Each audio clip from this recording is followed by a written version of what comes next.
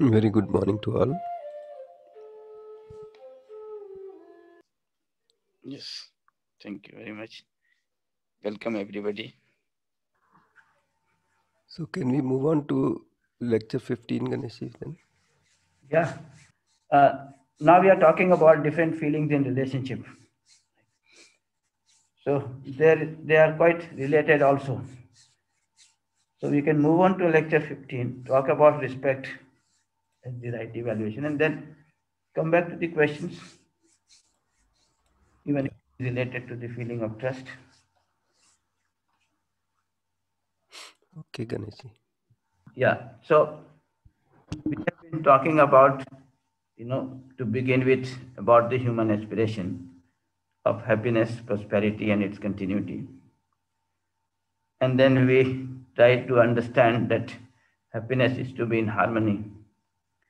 And therefore, our program for ensuring continuity of happiness is to understand the harmony and to live in harmony at all these levels. And this understanding can be done through the process of self-exploration that we have been defining time and again. So with that process of self-exploration, we are trying to understand the harmony at different level. We have talked about this harmony in human being in quite detail. Now we are talking about harmony in family. And when we were talking about harmony in family, we found that what is most important in the family is that relationship. And when we talk about relationship, what is most important is the feelings in relationship. Right? And about this relationship, we had made these four statements. Number one, that relationship is there between oneself and the other, not that we have to make it. We only have to understand it. And this relationship is between oneself and the other self. And the important part in this relationship is the feelings, right? And these feelings can be recognized, they are definite, and their evaluation and their fulfillment and evaluation leads to mutual happiness. And we were talking about this definite feelings, feeling of trust, feeling of respect, and ultimately the feeling of love. So we talked about this feeling of trust, which is the foundational value, which is the base, which is at the base of acceptance of relationship. And now with this, we can talk about the second feeling, that is feeling of respect. So the main issue is understanding relationship. When we talk about harmony in family, the basic issue is to understand relationship. With understanding accept relationship, which is already there, then we understand the feelings in relationship and ensure this feeling in ourselves. Once we have this feeling in ourselves, it ensures our happiness. So it results into happiness in me. With this feeling now I share with others as and when I come in contact with the other. And this sharing leads to mutual happiness in the other as well. So the recognition and fulfillment leads to mutual happiness. My happiness was anyway ensured with this right feeling having within me. But now when I share it with the other, it also leads to the fulfillment of the other. So this is what we are working on. So with this background, we talked about the feeling of trust, and now we want to move on to this feeling of respect. So when you say respect, it means right evaluation. Right? I should be able to evaluate myself, evaluate the other in a correct manner, in right manner. Now, if you look at the details of what does it mean, so if you look at it in Hindi, it says samman, sam plus man. Sam is samyak, right, and man is evaluating, mapna. So when I'm able to evaluate things as they are, when I'm able to evaluate them rightly, this is respect. And what we have been seeing, that when you look at human being now, we have to look at their intention and we have to look at their competence. Right? So when I'm evaluating a human being, I have to evaluate his intention, which is equivalent to natural acceptance, and I have to evaluate his competence. So if we look at our way of evaluating others, right, what are we doing today? Are we doing over-evaluation, under-evaluation, otherwise evaluation, or we are able to ensure right evaluation? So this is the issue that we have to look at. So when I am evaluating, let's say, my friend or my child, what do I do? Do I make the right evaluation, or generally we evaluate for more than what it is? Right? That is over-evaluation. Or we evaluate for less than what it is. Or we evaluate for other than what it is. So a very simple example which we keep taking in this session. I will not go into the detailed discussion, but I will just briefly draw your attention that if I am happy with the child, right, then I say, oh, he's great. He can do anything. Now this is over-evaluation. He is great, is okay. He can do something, he cannot do something. But when I start saying that he can do anything, this is an over-evaluation. But this is quite common. So this is case one. Case two is that for some reason, if I am unhappy with the child, I say he is useless. He cannot do anything. Right? This is under evaluation. He can do something, he cannot do something, that is fine.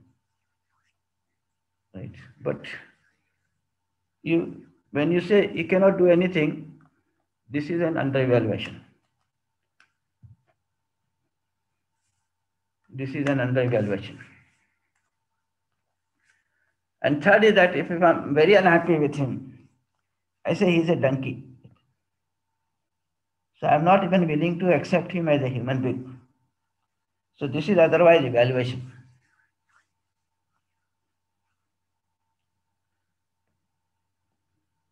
Right. Otherwise evaluation. And if you look at our behavior, we'll find that we end up doing one of these.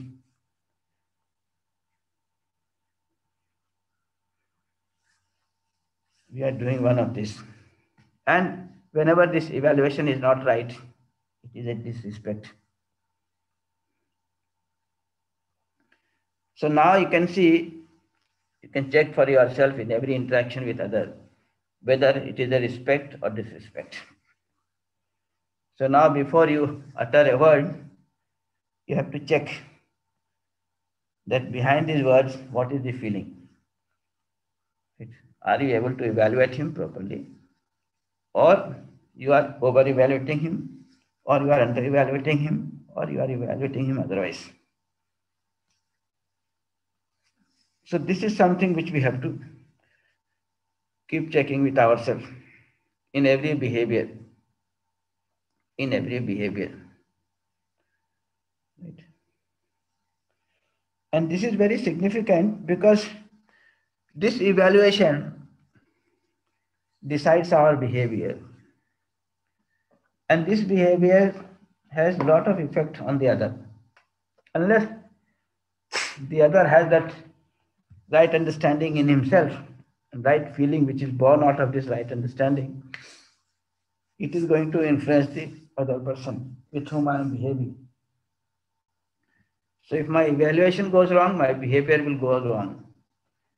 And if my behavior goes wrong, it might have a very ill effect on the other.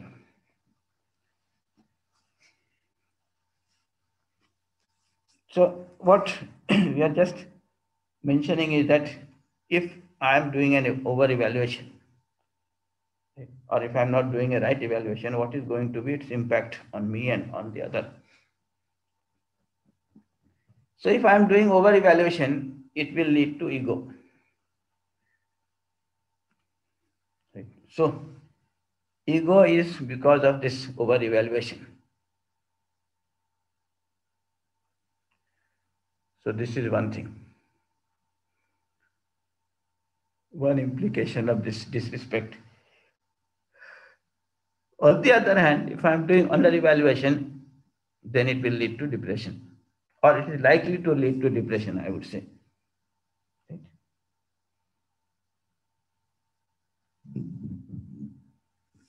Over evaluation leads to ego. Under evaluation might lead to depression. And even otherwise evaluation may lead to depression. And if you look at the way we have been behaving and what it has been resulting into the child, for example, is this ego and depression. So when you are over-evaluating him, it goes into this ego. When you are under-evaluating him or otherwise evaluating him, it goes into depression. And your mood keeps fluctuating. Keep fluctuating like this sine wave, that we have drawn here. So that dotted line is your self-confidence, where you are stable. But you are not stable, you keep fluctuating. So you keep getting into ego and depression. And there is a oscillation between the two. So at one point you think that, oh, I'm great, I can do anything. And then you try doing anything and it fails. And then you get depressed that, oh no, I cannot do anything. Right. So if I'm fluctuating in this ego and depression, it is because of the wrong evaluation. And when I am doing wrong evaluation for myself or for the other, it leads to disharmony within. Right. This disharmony within may lead to tension, frustration, depression, suicide, right? All this. So if you look at the way things are today, we have so many cases of, this contradiction within, this tension, this frustration, this depression, and so many cases of even suicide.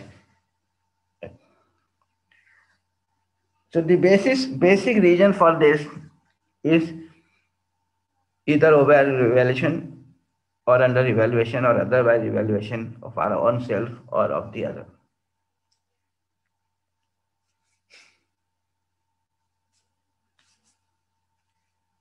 Yeah. The child gets into tension because you have declared that your child is the best, and therefore he gets 100%. Even if he gets 99%, he is in tension. Right. He is frustrated. All that will happen. So that you can see.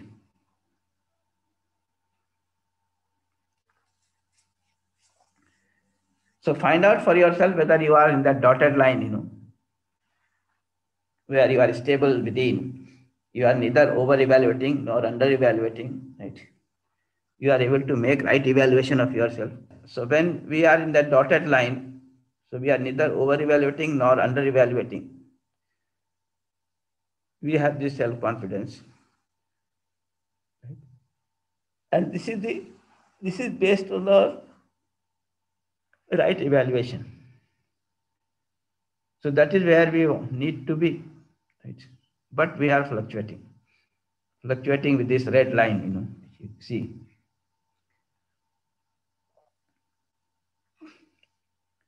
So respect is basically this right evaluation. And with right evaluation, we'll have this self-confidence, neither ego nor depression. Yeah, so let us look at this right evaluation now. Yes. So when it comes to right evaluation of a human being, the first question to ask is how will you evaluate a person on the basis of the self or on the basis of the body?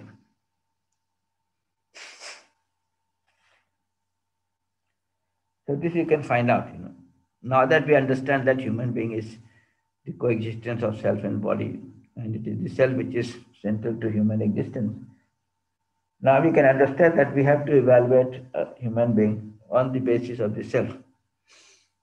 Right? And when you start evaluating the human being on the basis of the self, this is one of the important conclusions that we can draw. So number one conclusion is that when we look at our purpose, right, I want to live with continuous happiness and prosperity. This I can see for myself, right? And I can also see that the other also wants to live with continuous happiness and prosperity. So this is what we have been exploring in first few lectures, that this basic human aspiration is for continuity of happiness and prosperity. And this is same for all of us. So as far as our purpose is concerned, it is same. It is same, and we can verify this on the basis of our natural acceptance, that we all have this natural acceptance to be happy and prosperous in continuity. So this is one thing, the purpose is same for all of us. So when you look at the level of self, you can see that purpose is same. When you look at the program for ensuring continuity of happiness, we found out that my program to ensure continuity of happiness is to live in harmony, to understand the harmony and to live in harmony at all levels of our being.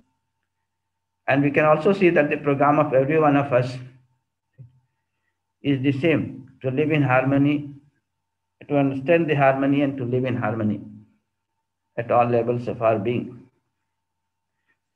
So this we have been able to see, study.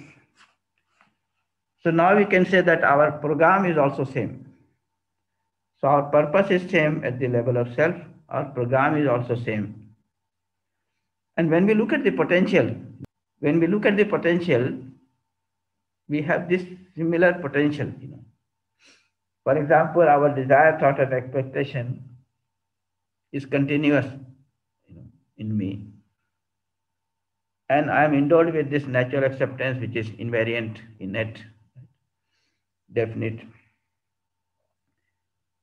And if I look at the other person, he is also, having this desire, thought, and expectation going on in him in continuity. And he also has this natural acceptance. So this is our potential. Right? So the richest man and the poorest man has this potential. Right? The smallest child and the oldest man has this potential. The child may have one set of imagination. The old man may have another set of imagination. But for both of them, the imagination is going on, right, continuously.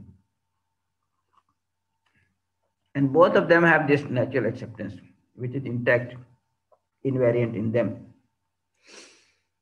So in that sense, the potential is also same. So we can at least conclude these three things, that our purpose is same, our program is same, and our potential is same. And in that sense, the other human being is similar to me.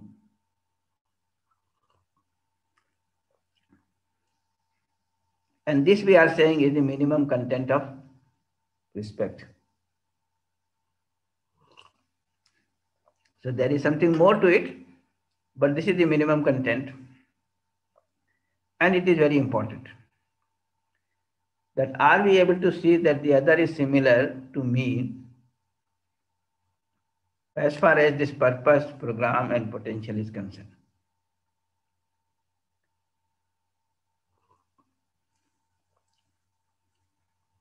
If I can see this and I can accept this, This is respect. Right? This is the minimum content of respect. If I violate this, if I'm not able to understand this and accept this, and we violate it, then it is a disrespect. It is a disrespect.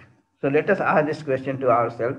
This is a very important point for self-reflection, whether we are able to accept the other as similar to us, or we are trying to differentiate with the other.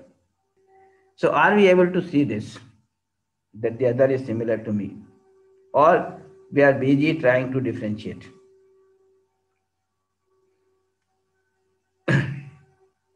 So this question I have to keep asking myself in every behavior, right, that I perform, or every thought I perform in relation to other human being, right? Do I accept the other as myself?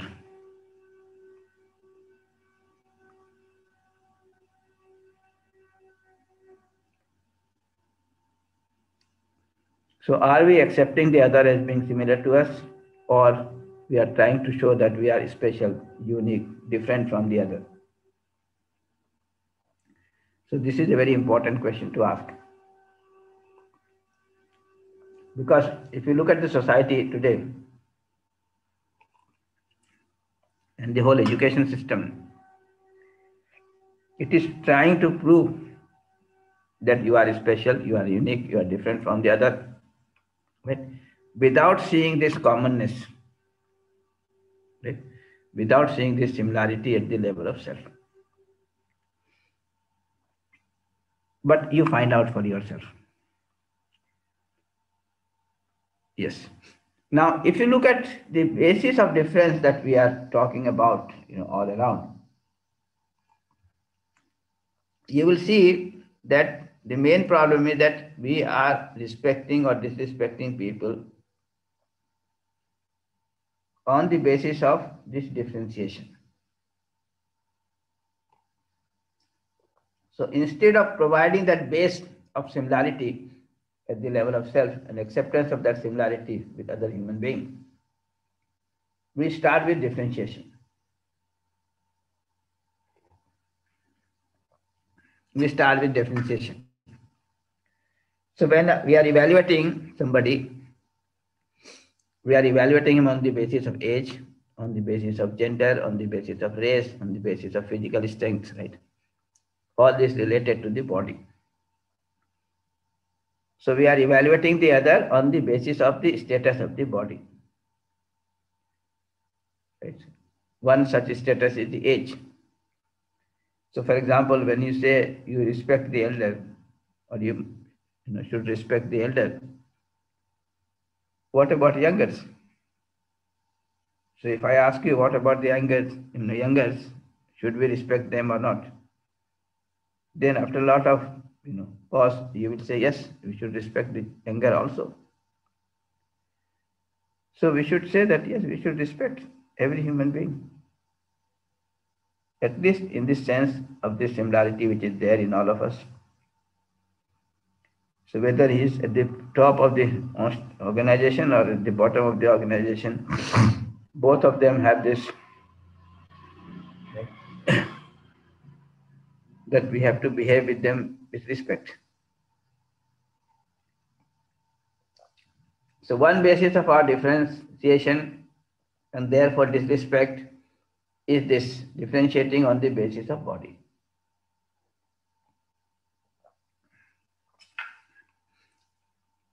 That you can keep checking, that our, status of the, evaluating somebody or respecting somebody.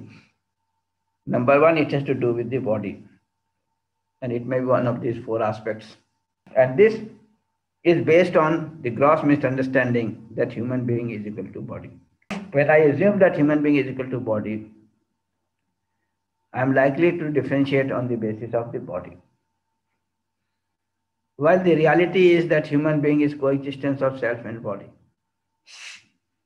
So I must take care of both when we are evaluating. And because central to self is central to human existence, our major focus has to, be there on evaluating the self. Yes. So this is one basis. The other basis of differentiation is this physical facility. Right. So depending upon how much of wealth the other person has or what is the post that he is holding, we respect or disrespect him. Right. But this ultimately is the differentiation. Right.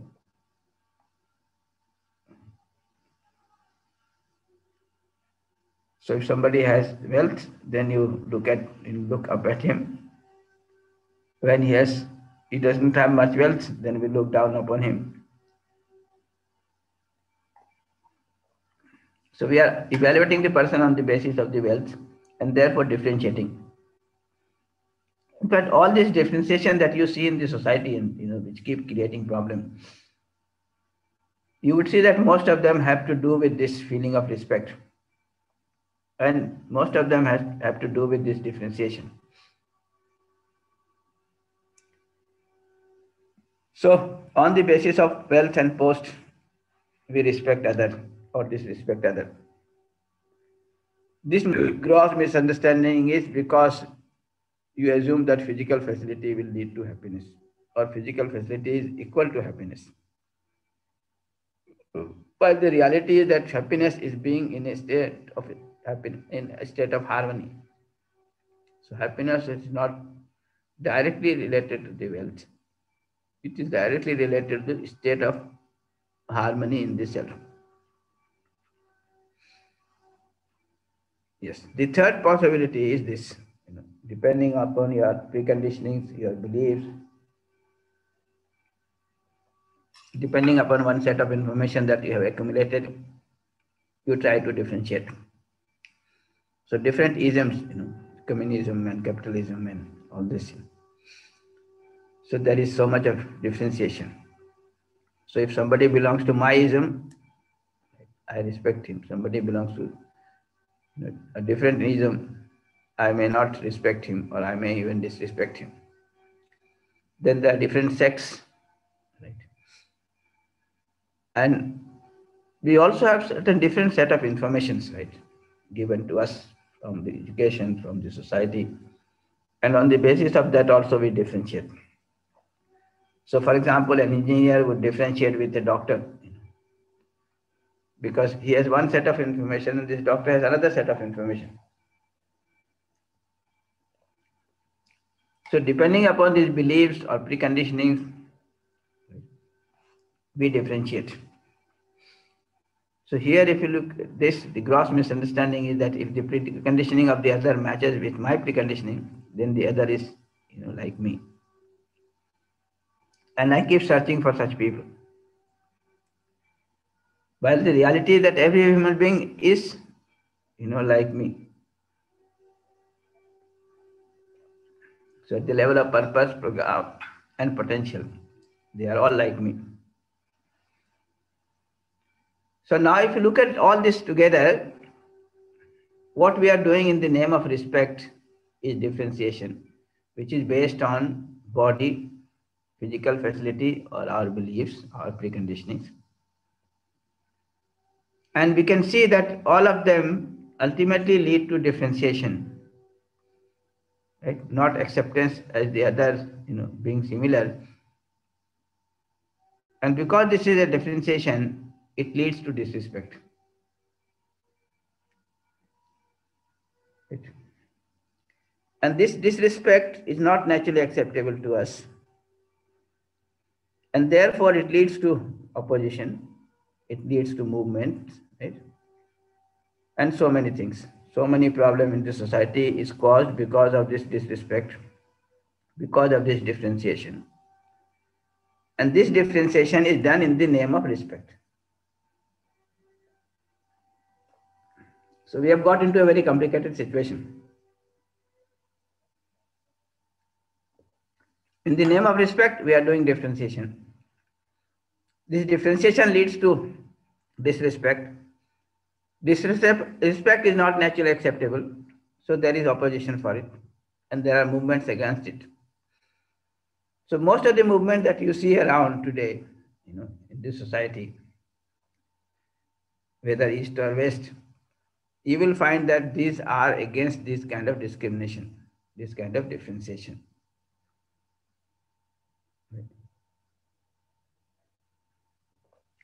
Discrimination between male and female. Right? So we have feminist movement. Differentiation on the basis of age. So we have this movement of generation gap. Differentiation on the basis of race, white and black, and so on.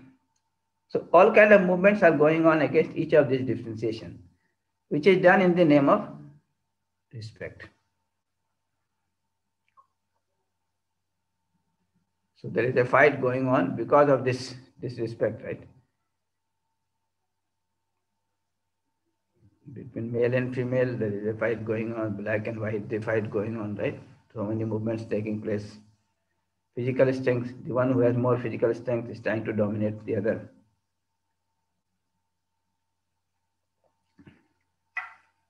Similarly, wealthy people and poor people, there is a dissatisfaction, there is some opposition, some movement. Like that you can see. So capitalism is trying to put down the communism and vice versa. One sect is trying to differentiate with the other sect. So all this kind of thing is happening in the name of respect. And ultimately they all lead to disrespect because differentiation is not something which is naturally acceptable.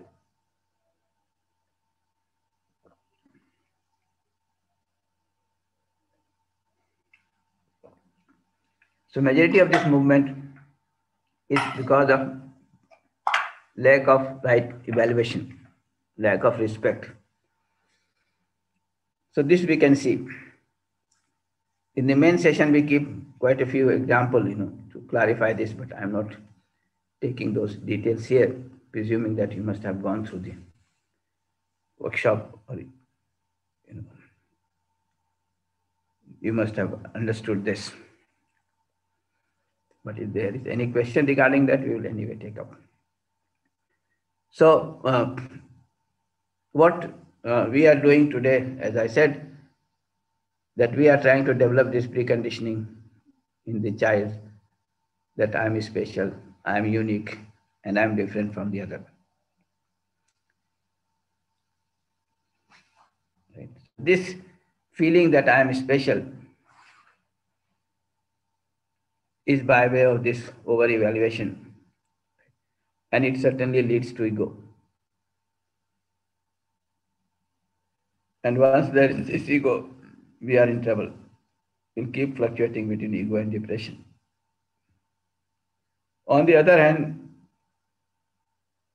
when we are able to see that the other is similar to me, that acceptance that the other is similar to me is what we are saying is the minimum content of respect. So if we are able to respect human being, then only we will be in harmony in terms of our behavior with other human beings, right? With this feeling of respect. So I can see that I am similar to the other. At the level of purpose, program, and potential, we are similar. As we go on, we will see that we are similar at the level of purpose, program, and potential. Right? But this is the minimum content of respect. What is more, we will see next time. Next issue is essentially that to see that is this the complete content of respect or the minimum content of respect. So what we are saying is that this is the minimum content of respect, to accept the other as similar to me. If that is the minimum content, what more? That we will see. So if you look at this respect, right evaluation of human being on the basis of self, I can see that the other is similar to me at the level of purpose, program, and potential. However, when I look at the level of competence that we have been talking about just now, when we're talking about the feeling of trust. So when we look at the competence, we can see that I may have more competence than the other or less competence than the other. But given this fact that I have accepted the other human being as similar to me at the level of purpose, program, and potential, then this difference in our competence, we will try to use it for complementarity or for dominating, differentiating. That is the main issue. What will I do? Given that I have better competence than the other, or the other has better competence than me, right? What do I do?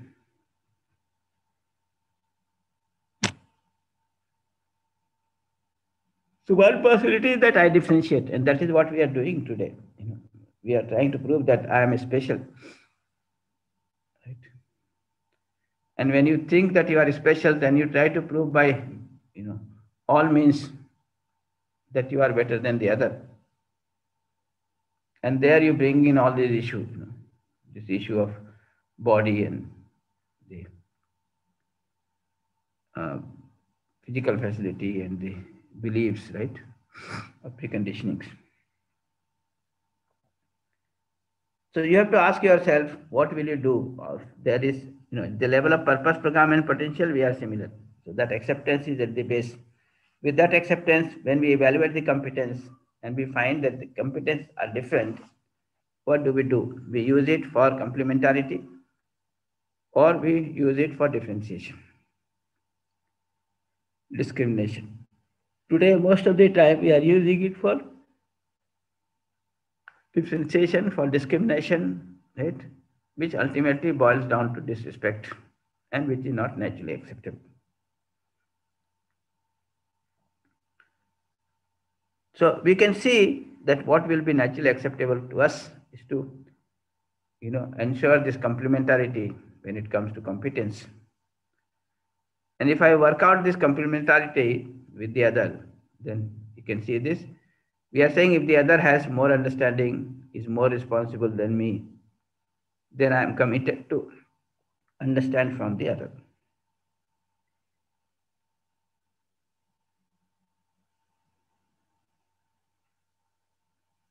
This is important, that if the other person has a more competence, better competence than me, I will try to learn from the other. And this competence means he has the right understanding and right feeling, right, kind of behavior. On the other hand, if I have more understanding, better understanding, and I am responsible than the other, then first thing I do is that I live with the other person with responsibility, right? Unconditionally, unperturbed by the behavior of the other. So this is very important. And this we have been talking about, that if we have this responsibility, the feeling born out of right understanding, then we will continue to have that feeling and behave with other person with that feeling, irregardless of what is his behavior. Right? So I will respond and not react. So I live with responsibility with the other person, and this is unconditional, uninterrupted by the behavior of the other. And second part is that not only I behave properly with him and I stop there, right? Not only that, but I am committed to facilitate understanding in the other. So I am willing to help the other to understand things himself or herself, right, through this process of self-exploration. But this I can do only when the other is assured in relationship and not before that. Not before that. Because if he is not assured of me, my behavior, then he would not be even able to listen.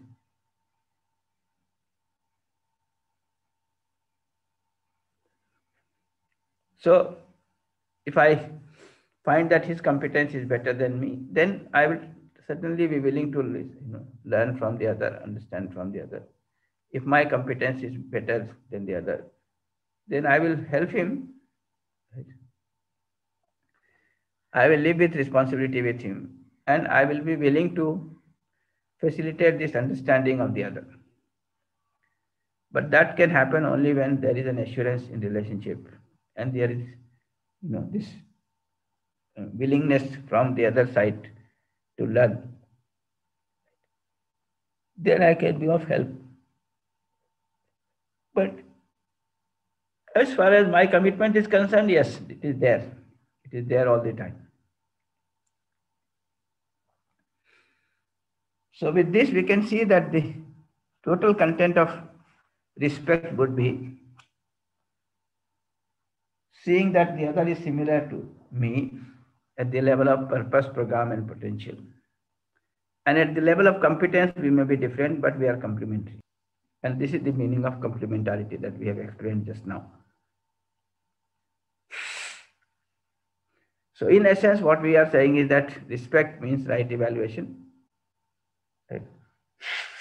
And of course, at the background of this, we have this feeling of trust on intention.